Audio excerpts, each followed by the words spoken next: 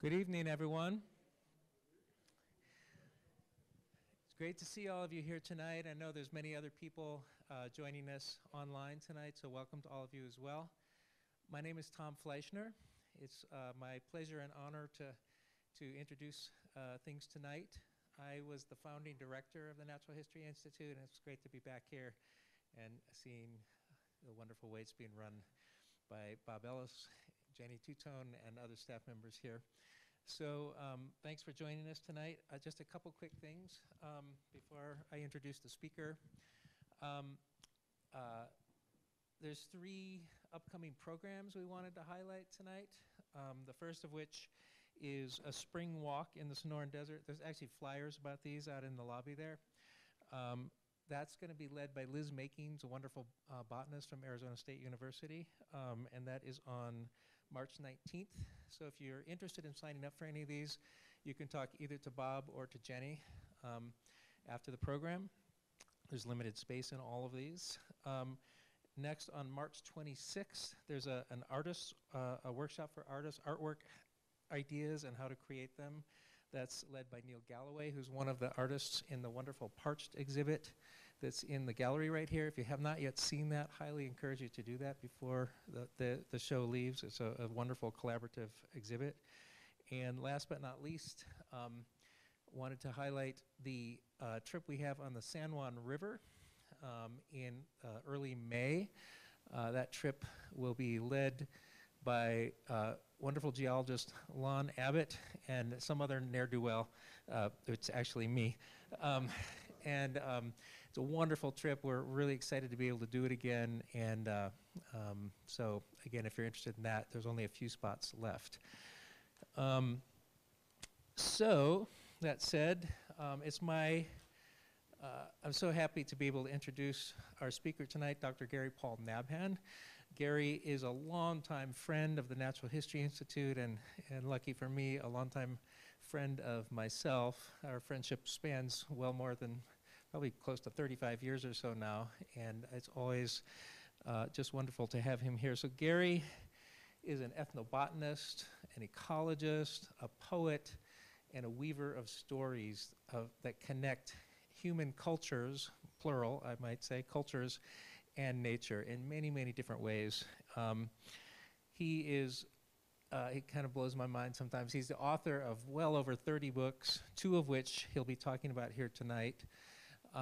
He is the recipient of numerous awards, including a MacArthur Fellowship, John Burroughs Medal for Outstanding Nature Writing, and many, many others. He's also, more recently, has become an ecumenical Franciscan brother.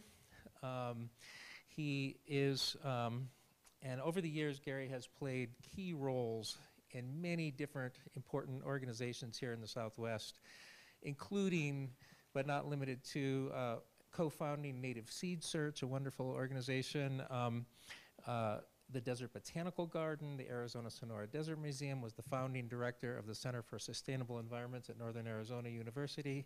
But for the past number of years, he's been at the University of Arizona, where and I have to look at my notes for his job title, it's long, is the Kellogg Endowed Chair in Southwestern Food and Water Security at the Southwest Center at the U of A. And I just wanted to say, kind of from a personal note, that what I see, we naturalists, we're always talking about field marks of like identifying characteristics of things. And when I think of Gary's work in the world, 3 things popped to mind as field marks of his work. One is just simple brilliance and insight that continues to just impress me and startle me across the years. One is creativity. Gary is consistently across the years putting ideas and people together in new ways, sort of approaching old problems in new ways and coming up with solutions and building new bonds between different groups of people who might not otherwise be thinking of connecting with each other.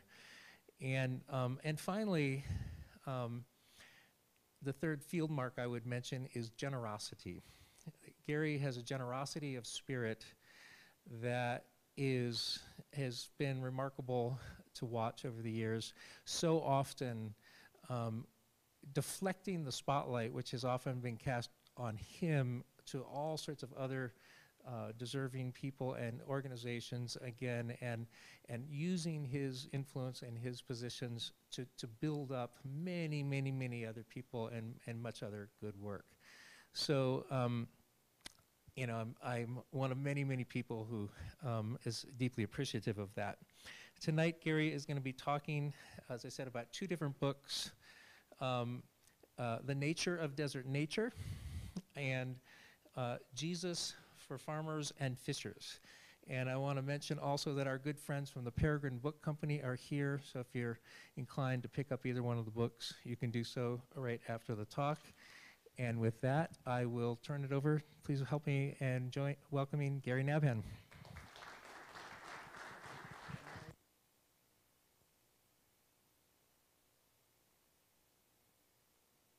Okay.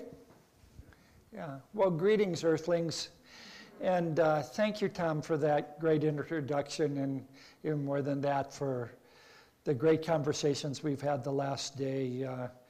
We've only seen each other once in the last year, and it's just been great to spend time catching up and not just renewing our friendship, but talking about all the other people we love, including some in this room, that just keep our energy being re-inspired and giving us something to wake up in the morning for. And I just want to say I have deep affection not only for Tom, but for this whole institute in this town. I only lived here for about 2.5 years when I was very clearly wet behind the ears. And Prescott was just so gracious to me. I was laughing to myself today that some people saw me on the Granite Mountain Trail hiking twice and said, "Do you like to hike?" When I was, I think, 18. "Sure I do." "Well, we're looking for a young person to be on the local Sierra Club board with us." And I said, "What's a Sierra Club?" They said, "People that hike like you do." And I said, "And they care about other things too." And so I thought it was funny, these people at the god-awful ages of like 65 and 70 asking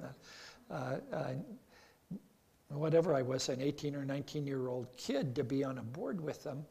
And then as I've reached the last 10 years, I realized how much people of my age now love seeing youth involved in organizations who are on fire about the same topics. And it makes perfect sense to me now. I just thought, how did this happen to me? But the point is that generosity is here in this community, and it has been all along. And I'm so grateful that you use that word, not because you used it about me, but because I think that's why I love coming back to this community. So thank you all, and thank Peregrine Books and my old friend Ty, who's been key to helping this institution get launched too. I want to say what I'm trying to do tonight is crosswalking two books without going into detail about both, because I don't want to spoil, you know, the tragic ending that will make you cry in both books for you. So I'm going to sort of crosswalk some of their common themes. And for those of you who've known me for a while, you're saying, what the heck is he writing a book about Jesus? Where did that come from? And because probably the only time they ever heard me say Jesus when I was younger was when I'd hit my hand with a hammer when I was trying to knock in a nail into a board. But it's, I'm of Arab descent. I regularly go back to the Middle East, sometimes on peace reconciliation efforts between Israelis and Palestinians and Lebanese and Syrians. My family's both in Lebanon and Syria.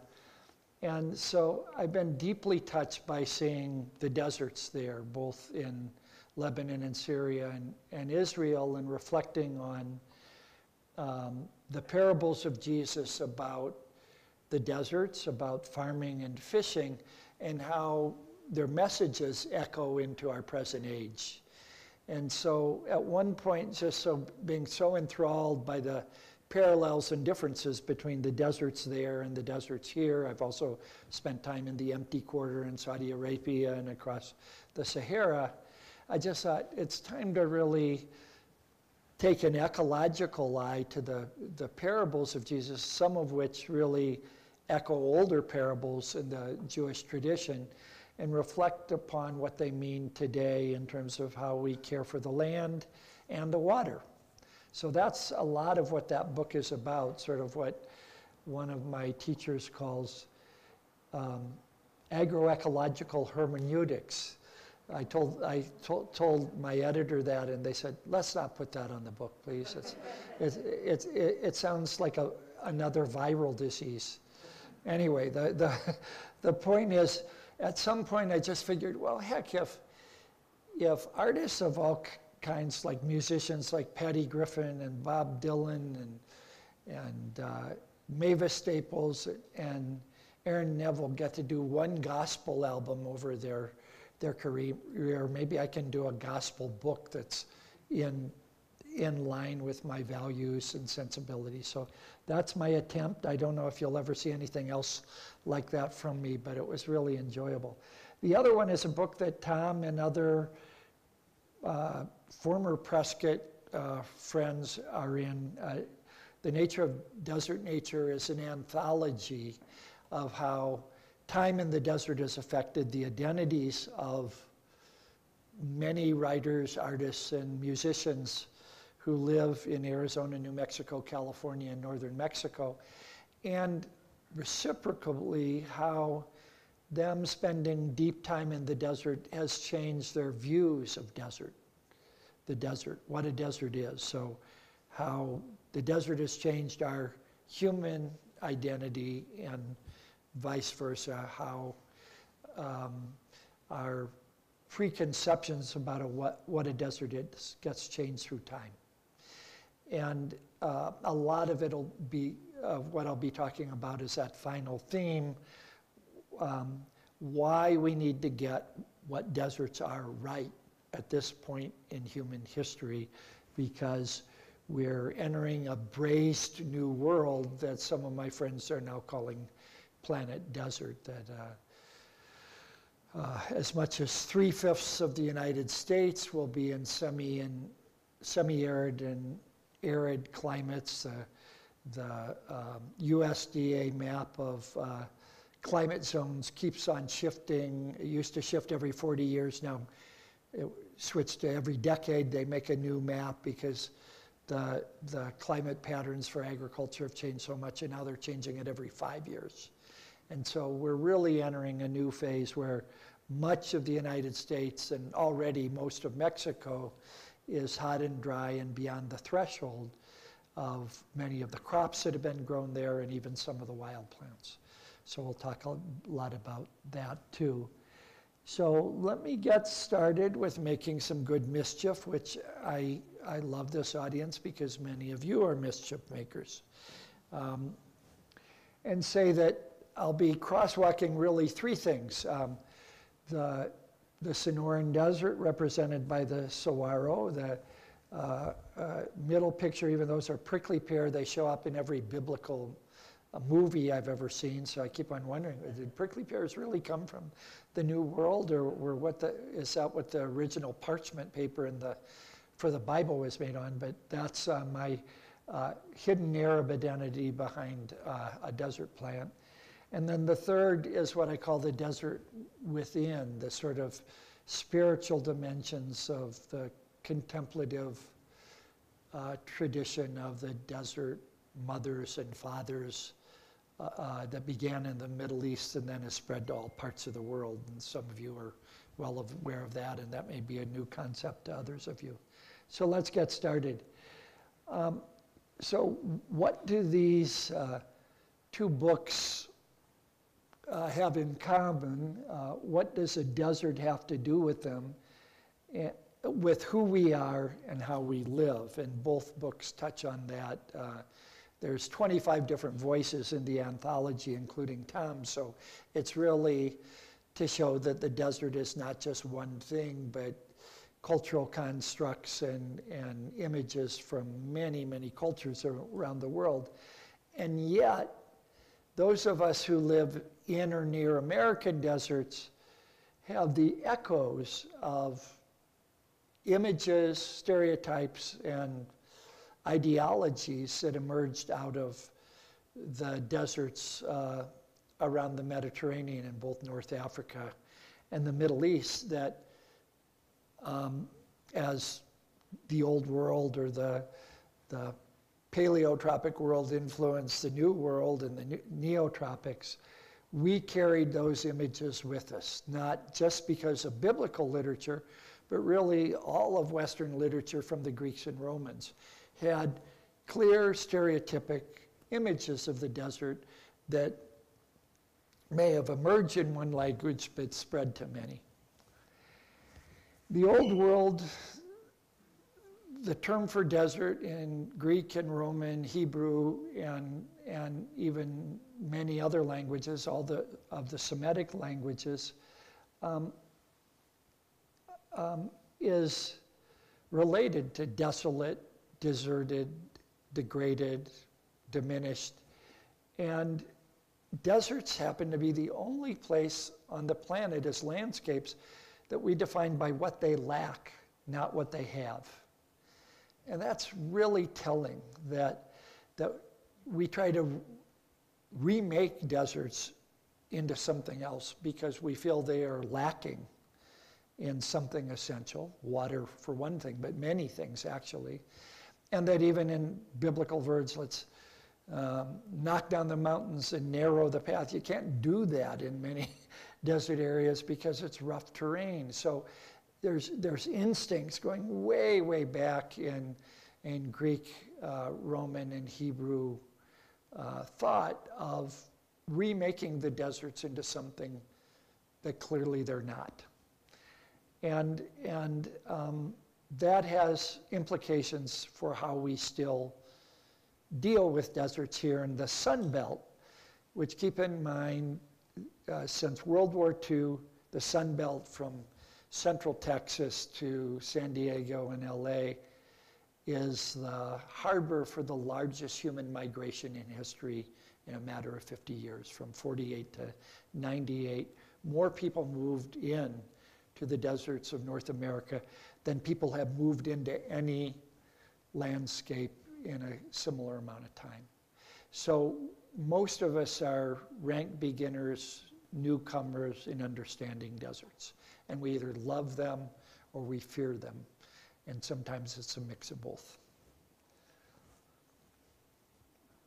But there was a counter movement very early on. You can see it in beautiful writing in the Old Testament, the Song of Songs and the Psalms, of the deserts of being a place of wisdom where the prophets go for their vision quests, a place of fragrance and brilliance, and that it was a luminous landscape. That's reflected in most 19th and 20th century naturalists who came to the New World deserts. But it's a really strong instinct that a counterculture in each desert saw its value and tried to express that to the larger public, sometime to deaf ears, sometime to a bit of a larger population.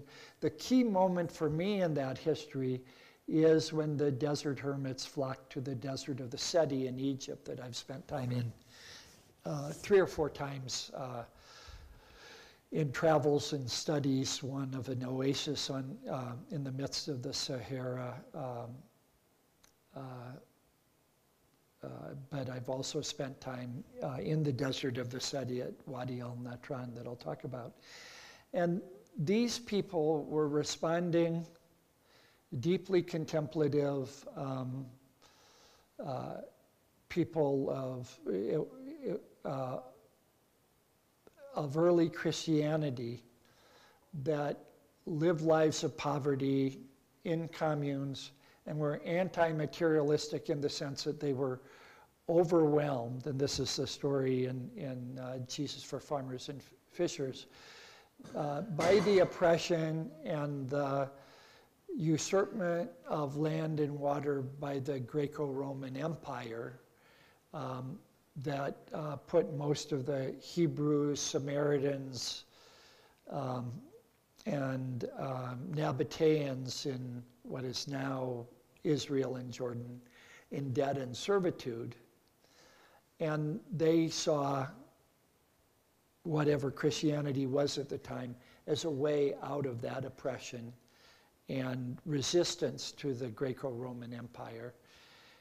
And then by the 4th century, they realized that the Roman Empire was doing a hostile takeover of Christianity. The emperors wanted to become Christians not only for their own spiritual well-being, but to gain control of the marginalized people who were against what the empire was doing both to people and the land.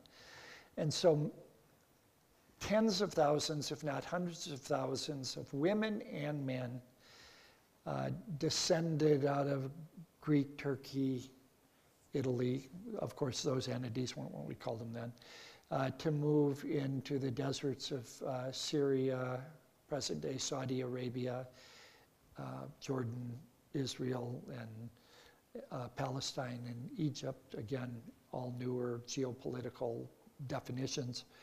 But they went either to be hermits there following St. Anthony or into caves and remote places, or they lived in communal settings where they disavowed material wealth, took vows of poverty, meditated out in the desert for 6 days a week and only came together 1 day a week to share the Sabbath with their colleagues. And beautiful, beautiful writing came out of that period that I first knew when I was a student here at Prescott in, exactly 50 years ago, where one of the first books I bought when I got here, I think from the Bookworm in Sedona when it was over there, was Wisdom of the Desert, Thomas Merton's collection of I wouldn't call them proverbs, I'd call them more like Zen koans from the desert fathers. Now there's larger volumes of thousands of these aphorisms and short koan-like riddles from both desert mothers and fathers, and wonderful scholarship, including a great book by a neighbor of mine, Douglas Burton Christie, called Blue Sapphire of the Mind, that crosswalks the wisdom of the Desert Fathers with what 19th and 20th century naturalists here in the American West wrote about, and seeing common themes with them. So this was a movement of resistance, of rejection of the empire, the globalization of the known world at that time. It was really the first wave of globalization, even though it didn't reach to the Americas. It was everything that the Eurasian, African cultures knew, and was a devastating time in terms of the oppression and degradation of people and the land. Curiously, about the time the Back to the Land hippie movement happened in the United States and Canada, Egyptians, as well as other people in the Middle East and Southern Europe, rebuilt the monasteries of the 4th century into stunning oases. They were based on artesian springs. They didn't pump water. They just used the water that welled up out of the ground to grow food. And about 8 monasteries that form an archipelago in the desert of the Seti, with sand dunes just on the horizon every place, but this is almost a place like the Salton Sea, and started this contemplative tradition using the old writings to begin anew. And it's just a stunning thing, because in addition to spending a lot of time in solitude, they not only grow all their food, but take orphans in from all over Egypt, teach them how to farm, and export their food surplus to orphans throughout Egypt, all the way up the Nile, to Aswan and all that area. And so it's become the major bread basket, but with foods completely adapted to the desert, including dates. It gets hotter there than it does in Phoenix. So they're really consummate desert farmers, and I've learned a lot from them. And they're wonderful, wonderful, warm, funny people, too. But if you think I'm trying to sell Christianity in some way, I'm not. This desert contemplative tradition also either independently developed or spread through cultural exchanges between multiple faiths. I've been in Central Asia on the edge of the Taklamakan and Gobi Desert, into places where along rivers, it looked like the San Juan actually, back in the caves, there's Zoroastrian, Tantric Buddhist traditions from Tibet, monasteries, early Christian monasteries, and Taoist monasteries, all sharing the same sensibility that I'm talking about in the desert of the Seti, where we first gained the word asceticism. So here's monks of 4 or 5 different cultures and faiths interchanging things in desert canyons, taking canoes across the river. It really looks more like Glen Canyon than the San Juan, and visiting on their off days, Sabbath days, these contemplatives of these other faiths. It's just an amazing convergence. It happened for about 3 centuries, from the 4th to 7th centuries AD. And so in no way do I want to restrict this desert contemplative tradition to Christianity or Judeo-Christian faiths alone. They wrote about the desert in a way that I think reminds us of the elegance and austerity of deserts. I'm going to go on to the next slide, I think, because, I'll go back to this. That in them, it wasn't deprivation that they were after by taking vows of poverty and silence. But what Aldous Huxley said, that I think I mentioned in another slide, it's like taking a valve and turning it so you're cutting out all the distractions, the spray of water out over all of you, so that you can follow one trickle, one thread of water without the distractions. And I think Huxley's metaphor is brilliant, because that's what contemplative practice is really about. We live in a world of distractions, not just social media and TV and radio, but the crap we keep in our head. I mean, this 95% of what goes through our head each day from the time we wake up is just completely inane shit. Like, oh, my toe's hurting. Did I step on a mesquite thorn today, or did I bump into something in the middle of the night? And will people notice that I'm walking with a limp today? Should I try to do something about that? Or, wow, look at that person. Not thinking anything but, wow, look at that person. And then, wow, look at that car. So we're just filled with distraction. And these guys basically said, let's go to a place with fewer distractions so we can concentrate on really what matters. And so they tightened the valve down at some times, and then for their visions, they spread it wide open. And some of their ecstatic visions from this time sound like psilocybin hallucinations or ayahuasca hallucinations, but we have no evidence directly that they were using hallucinogens. They may have been using frankincense and myrrh to get them into some kind of heavenly mood, but it was really coming from the desert itself. So when old world cultures from Africa as well as Europe, we now know that a lot of people who came to the New World through Latin America were crypto-Jews and crypto-Muslims that were escaping the Inquisition. They carried a lot of those old world desert sensibilities of both things with them. And yet they had a hard time initially recognizing that there were parallel traditions in indigenous cultures of the desert, including the kinds of vision quests that I've done with the Comcaac or Seri Indians, where they at one point they said, they're talking about some of the reasons their medicine plants work with me, and I said, yeah, but is that like the physical effects of the plant, or is that something psychosomatic? I had to use another word for them to get that. And they looked at me like, you've been visiting us for 25 years. Have we ever initiated you? That is, you're just talking BS. You don't even get what our culture is about. And I said, well, I can't be initiated. I'm not one of your culture. And they said, look, how are we going to put up with you if you've known us for 25 years and we really trust you in other ways, but we don't initiate you? You're sometimes acting like a 14-year-old.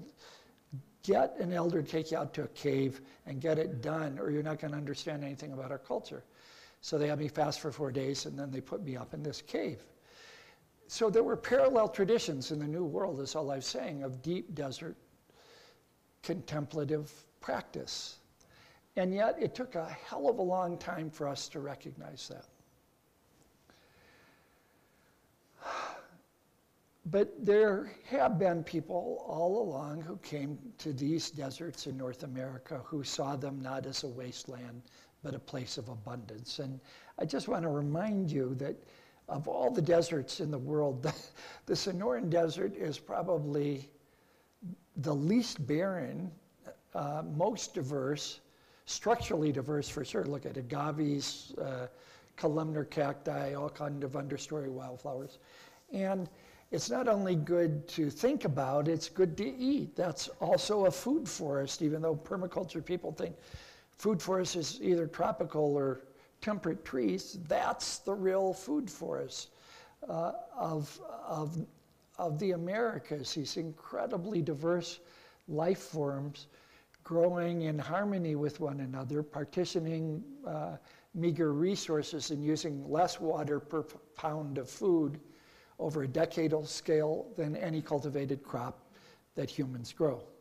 So we have had people who figured that out, that there's abundance, hidden abundance here. You have to know how to treat it, prepare it, care for it, or it'll go away, like our teeth go away if we neglect them.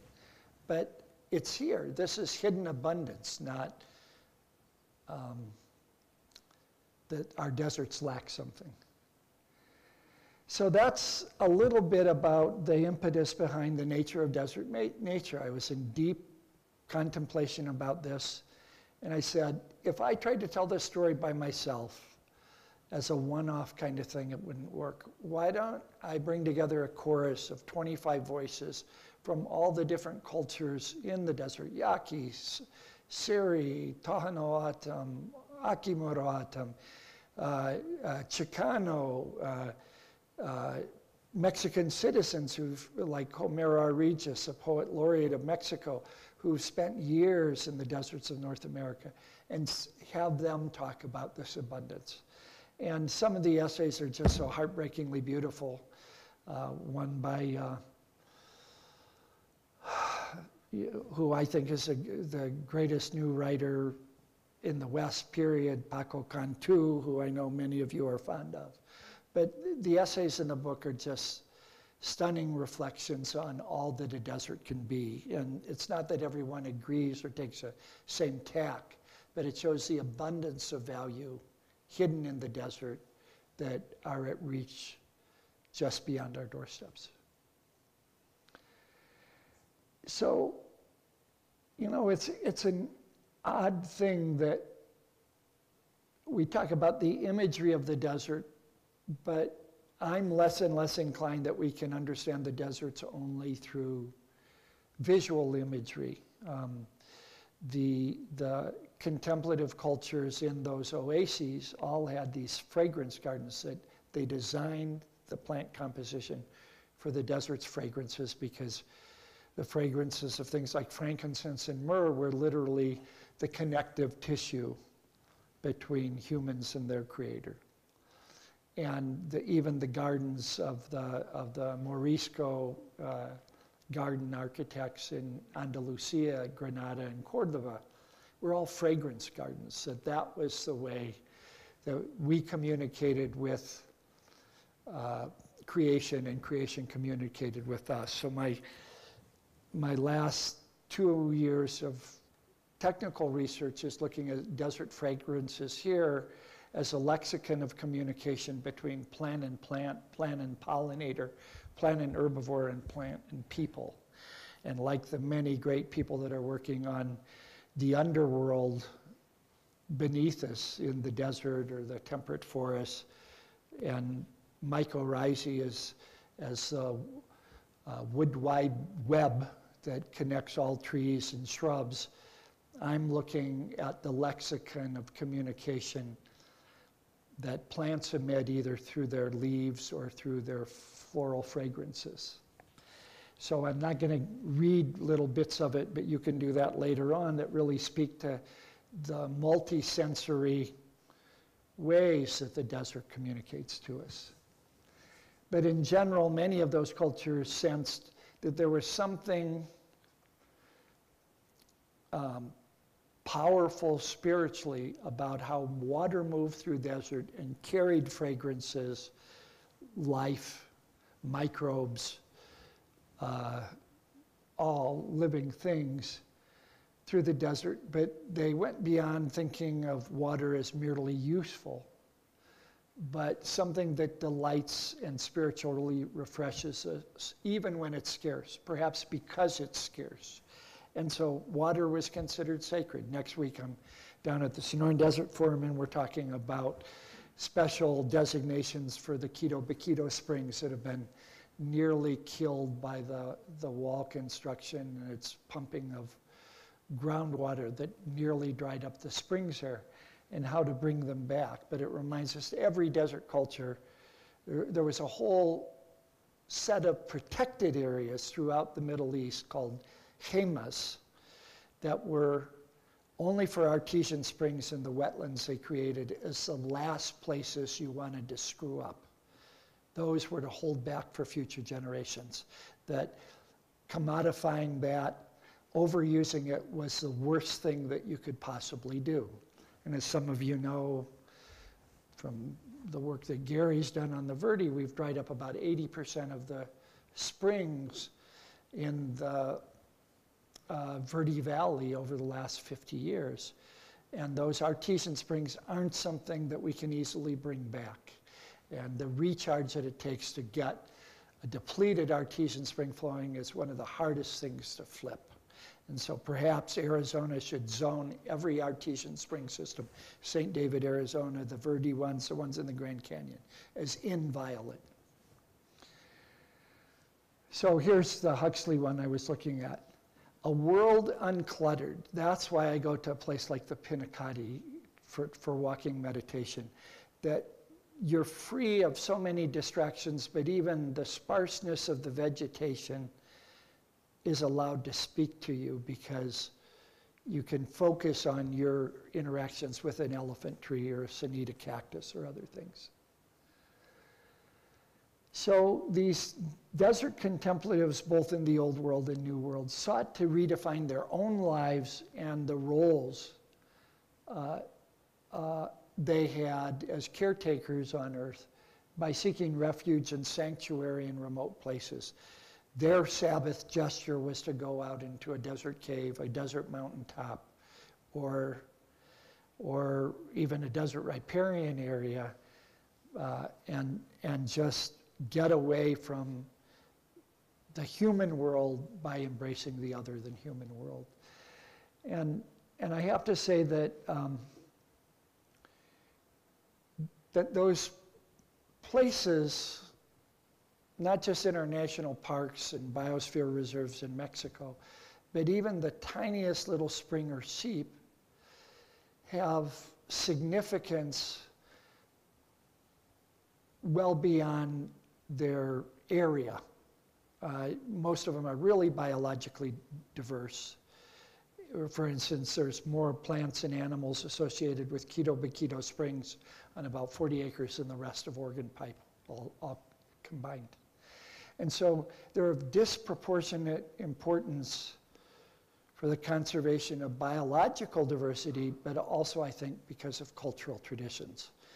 4,500 years of human prayer and contemplation, detailed by archaeologists at Quito, and the border wall nearly snuffed that out.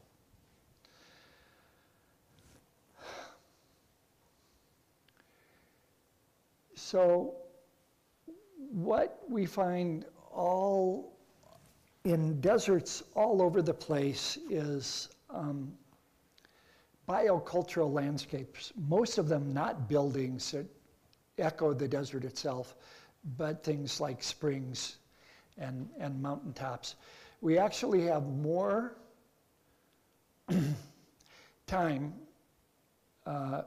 noted in the Gospels of Jesus being up praying in mountains, in caves, or around springs and riparian zones, and we have him talking to people.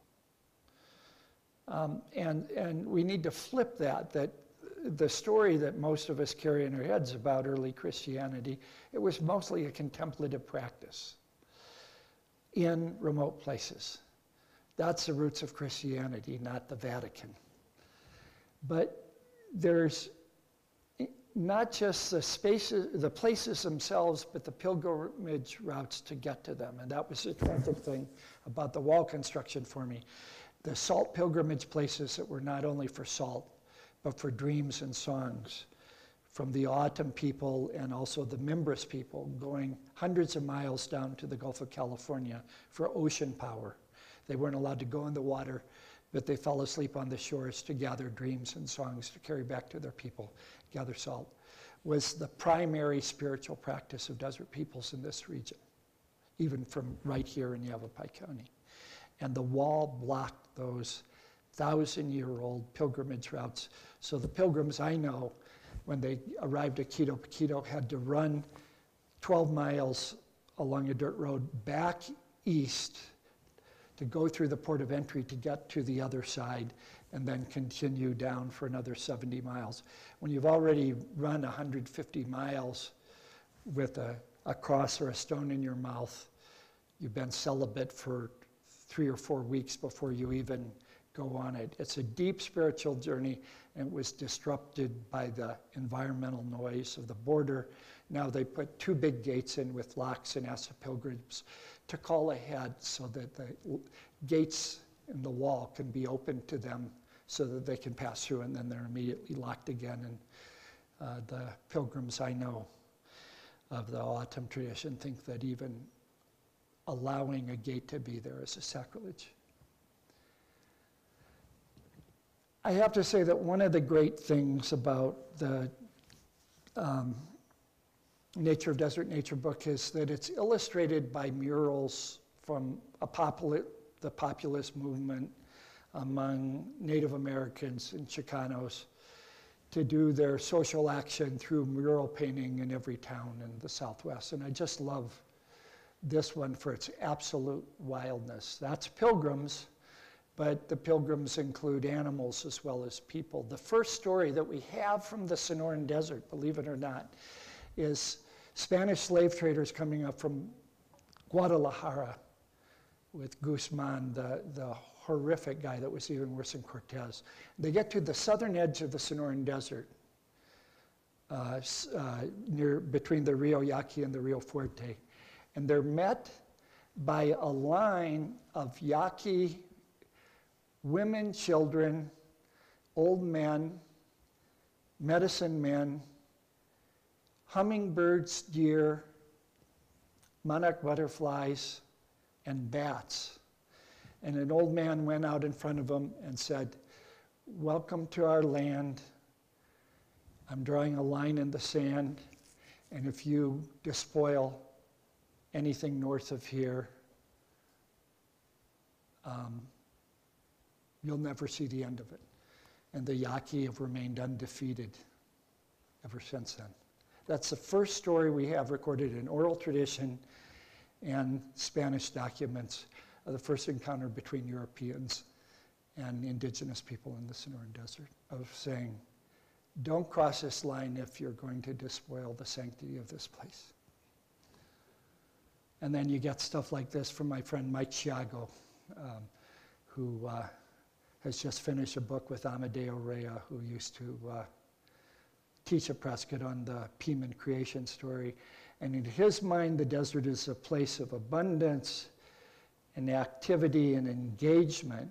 Yes, there are more barren places with the creosote bush in between these hillsides full of edible and medicinal plants. And his vision, that's 50 pages in this book that U of A Press will come out with in the fall, is just beyond belief about how rich the desert is in the autumn tradition. The word tahano for tahano autumn means a luminous place.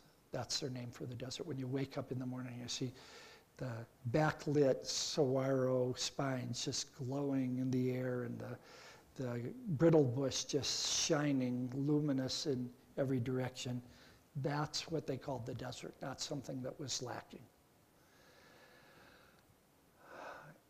And yet, why we need to get this right, what a desert is because we're vastly changing the rest of the world to be hotter and drier, and the word that people are using for that is desertification, which I think is an incredibly crappy word. They're not making a saguaro ironwood forest out of grasslands or steppes or scrublands.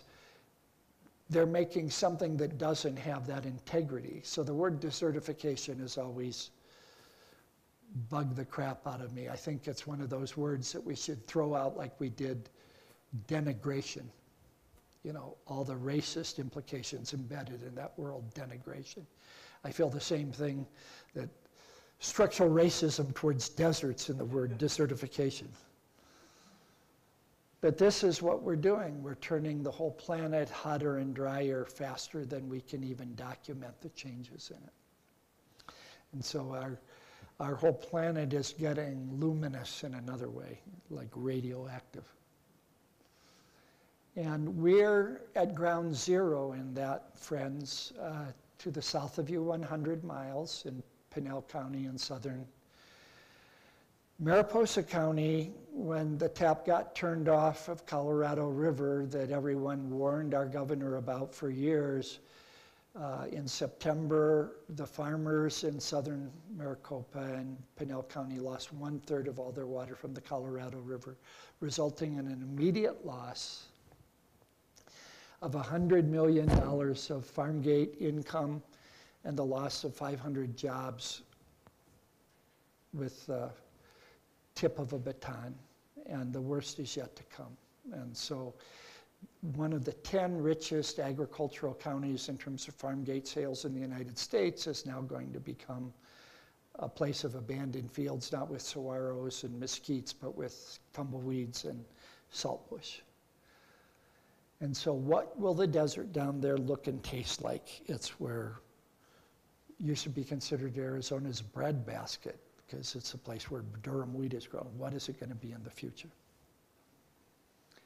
And what it's going to be in the future depends how we envision what a desert can be, whether it's a place of impoverishment or a place that's restorable to a condition of resilience that can deal with the uncertainty that we're inevitably going to meet.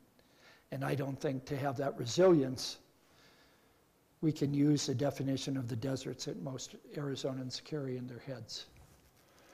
So perhaps it's time that we sit under the Bodhi tree of the Sonoran Desert, the saguaro, that my friends in the Tohono-O'odham Reservation have recently granted sacred personhood to legally through a resolution that says that they will prosecute anyone who damages or kills a saguaro, not only on their reservation, but in their historic homelands. And it was unanimously passed by every district on the Tohono-O'odham Reservation and unanimously passed by their tribal council. And they will not let 10,000 saguaros be mutilated and massacred like the ones that they saw at Organ Pipe Cactus National Monument in the last 2 years. I walked up to the border wall with a woman from the Tohono Nation who had not seen the wall yet, and she saw inside at least 1,000 mutilated cacti, and she fell to her knees crying, and she said just one sentence: "Don't they know that these are people? Don't they know that these are people?" Thank you.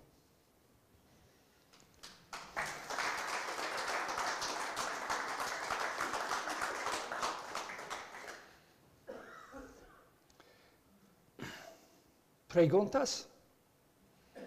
Yeah. We have gates, we call it heads. What about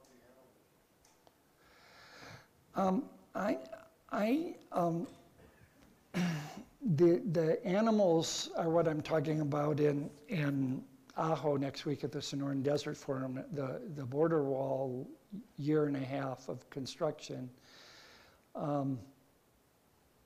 forced the at least temporary disappearance of 45 species of birds that had been known in the 3 years previous to wall construction, but 12 other bird species that didn't know how to swim but loved mud flats came in when the pond at Quito Baquito shrank to about the size of this room.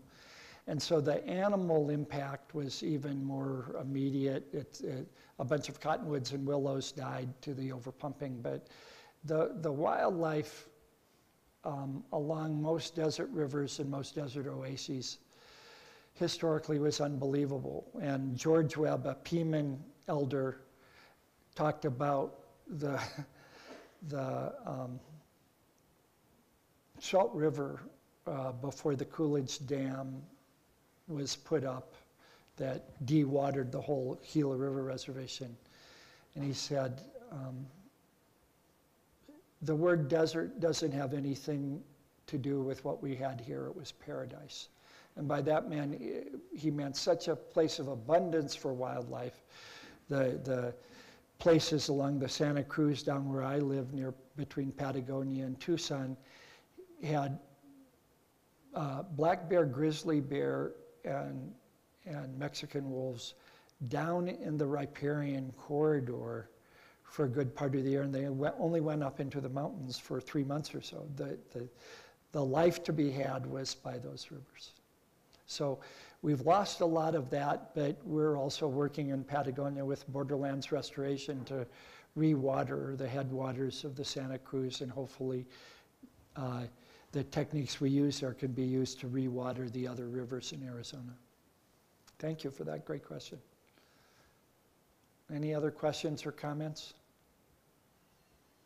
Yeah. Thanks, Lisa, for being here.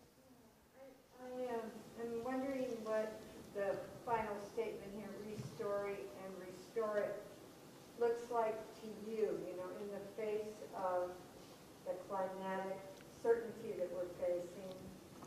Yeah, the universe are all dying. Does restoration mean the classic thing where we actually move plants to facilitate, or are you thinking of this more on Yeah.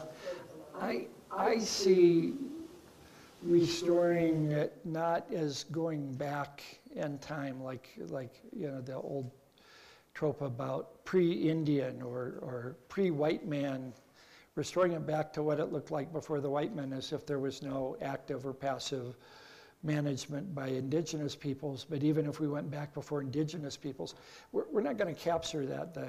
The prevailing climatic and even edaphic conditions have changed radically. And that's what we were talking about, that places are now salted up soils that weren't before the last 100 years.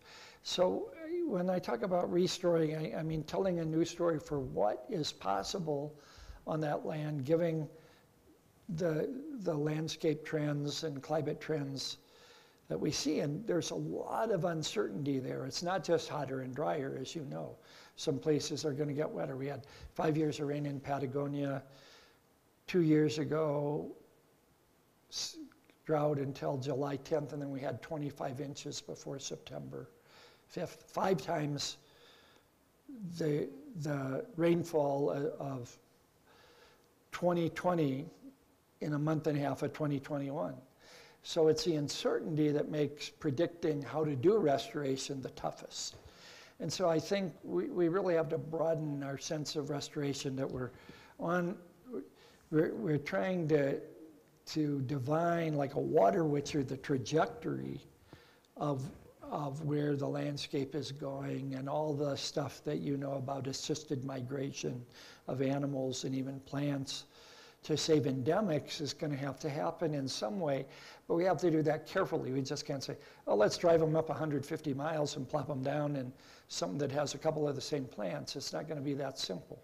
You know, it's why a lot of zoos have failed to be good conservation things, because they just put a few postage stamp components of a habitat in and say, okay, they should work out here, and they don't. You know, so we really have to see restoration as one of the most humbling and complex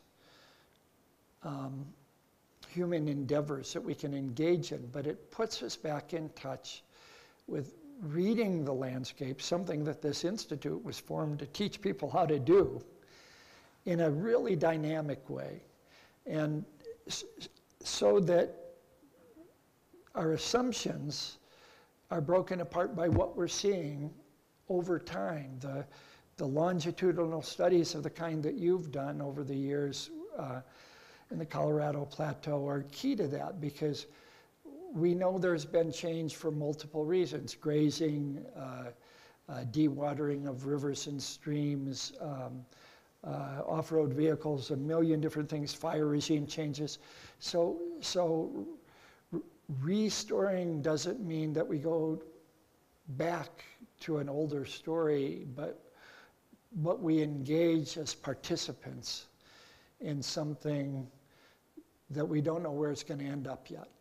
And so I think, for as much as I think it's something like 80% of the ecological restoration plots fail in the West. That I don't know what they're including in that, the 7-state Colorado River Basin or what, but there's more failures than successes. We have to keep on trying to get it right, because in doing that we see how dynamic and how many factors are involved in restoration, and it's no simple recipe. It's not Betty Crocker. Thank you. Yeah, Gary.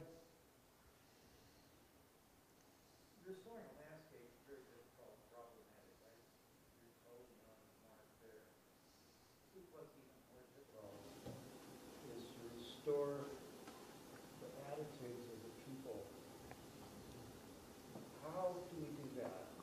How do you have hope?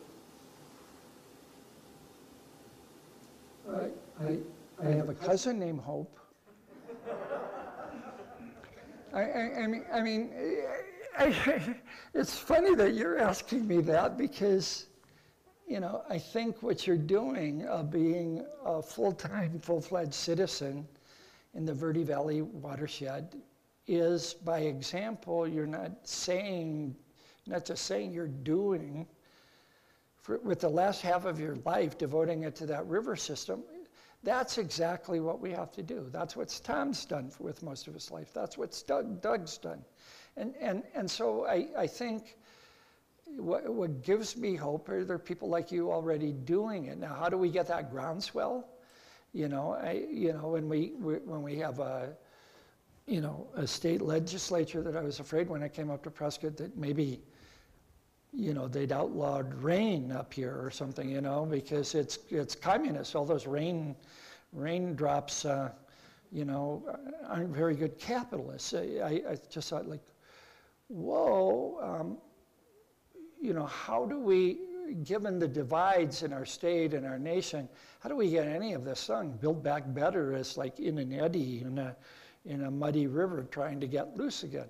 So I think we're going to see a lot of restoration dollars flow in to government agencies, but the communities have to know what they want out of that, or we're just going to make even more of a wreck of the place. My first job after college was working for the Army Corps of Engineers. There's all kind of euphemisms for what ACE stands for that I won't go into because most of them are vulgar. But what they thought was restoration of the Mississippi watershed ended up to be its undoing in ways. It created the big floods, like what Aaron Neville sang about on his gospel album. So the whole thing is that we can't let that be a top-down kind of restoration. It has to be a community-based restoration with feet on the ground, hearts in the dirt, and our hands in the soil to do it. It can't be an abstract thing. And so I think we have to mobilize people to be engaged participants in the act of restoration to keep it out of the clouds. And you know, how we get that groundswell we can argue about, but you know, I feel grateful that I know a lot of people in this community that are not only dedicated to that thing, but whether it's making sure that places have their water and the water spontaneously generates new vegetation, or whether you're doing active restoration, that's happening all over the state. And 25 years ago, when I was at Desert Botanical Garden, we started a desert restoration task force, and we literally had people who said, oh, you can't restore any desert. It's too brittle. And that's changed. That's changed. In a quarter century, it's changed. Any other questions or comments? You can disagree with me. You don't have to like me.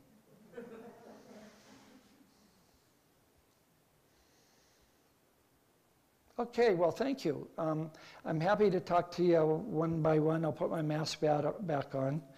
And so if you want to buy books, or if you just want to say something one-on-one that you don't want to say in front of a group, like this is a S session, we'll just talk one-on-one. So thank you. Thank you so much, Gary. And just for sure, in case I didn't say clearly enough, thanks to Bob and the Institute, and thanks to Susan and Peregrine, two of the greatest institutions in Arizona, in fact, in the universe.